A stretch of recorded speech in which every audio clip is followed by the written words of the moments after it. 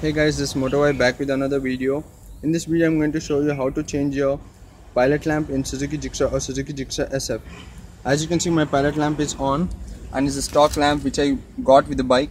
I'm going to change this lamp with this LED light which I got from Ramkoti for 30 rupees. Ramkoti is the best place to get any stuff related to bikes or any stickering job to get it done on your bike. As you can see, this LED light contains 9 LEDs surrounding it, and it gives the best vision when compared to the stock. And this light and this LED is of white colored light. It provides you with white color light. So let me quickly show you how to change your stock lamp with this LED.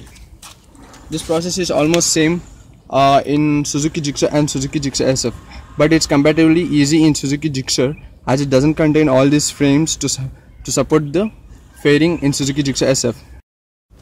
So here you can see the wire which goes into the pilot lamp assembly and the electrical connections which is connected to the wire. You just need to pull the wire slowly out of the pilot lamp assembly. Don't worry, it won't break or get damaged. It's very hard. So you just need to take this wire out. As you can see, my light is still on. I'll just switch it off. As the light was still on, you just need to be careful as it will be very hot, both the light and the assembly. Use a cloth to remove it, and after removing it, the assembly will look somewhat like this. There are copper wires, copper plates which are placed inside the assembly, which goes with the normal wires which are on the electrical bulb. You just need to place it correctly and properly according to the copper plates inside the assembly. After that, you can see the light turned on and it's very bright. All the LEDs, 9 LEDs are glowing.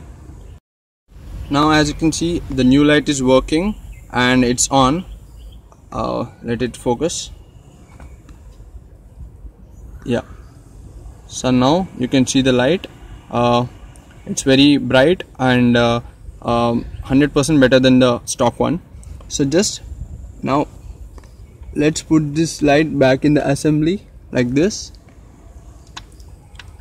Don't worry, you're not going to damage anything here. Just use your fingers. Always watch the gaps and push this light inside firmly.